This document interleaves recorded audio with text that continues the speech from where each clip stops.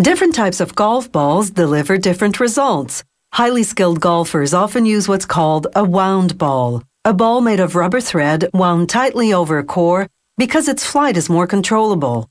But most people use what's called a two-piece ball, a ball whose core is covered in a dimpled material. Today's golf ball has really come a long way if you consider that the early ones were made of feathers. This is what's inside now, a bouncy rubber. They mix it up with other chemicals to make a hot batter, and then roll it out like a pie crust, cooling it between two huge steel drums. Next, they push the rolled-up rubbery sheets into this machine called an extruder. There's a ram inside and it forces the rubber through a die. This makes shapes that resemble large marshmallows called slugs. A conveyor belt sends them to a compression mold machine. Here, a worker positions the slugs in a steel mold. The slugs often vary in color depending on the type of ball being produced. When the door closes, the bottom part of the mold presses up into the top part, applying over a ton of pressure. This is a shape and bake system, because inside this mold, the newly rounded rubber is cooking at 167 degrees Celsius. Baking it for 13 minutes hardens it. Then, after it's cooled with water, a worker places a piece of slotted plexiglass over the mold. This holds down the leftover trimmings so that only the ball shapes get picked up by the vacuum.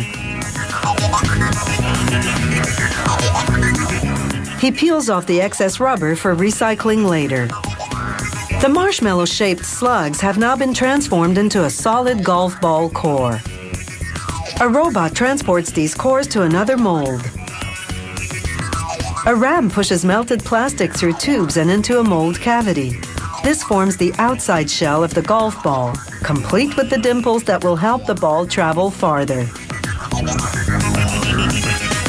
This is an inside look at a ball with its new shell.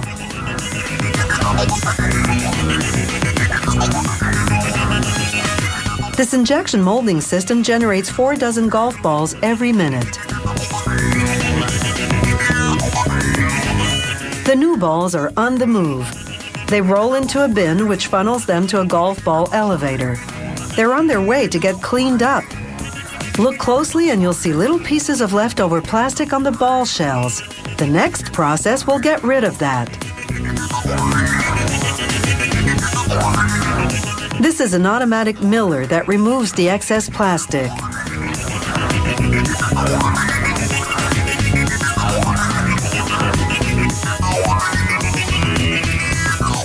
This is a golf ball before milling. And here it is after the flecks of plastic have been removed.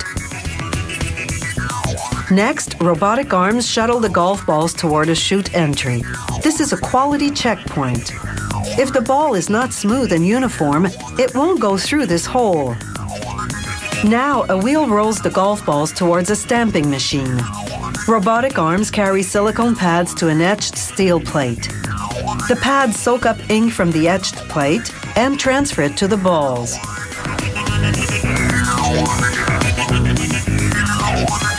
The pads brand each ball with a player number, the company name, and the model type. Then beams of ultraviolet light harden the ink.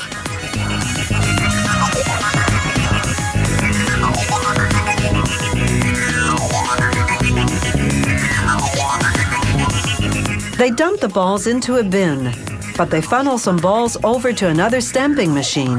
This one does custom logoing. Now that's a stamp of approval. Next, an automated machine sprays the balls with polyurethane while they rotate atop spindles. The polyurethane protects the ink logos that have been stamped on the balls.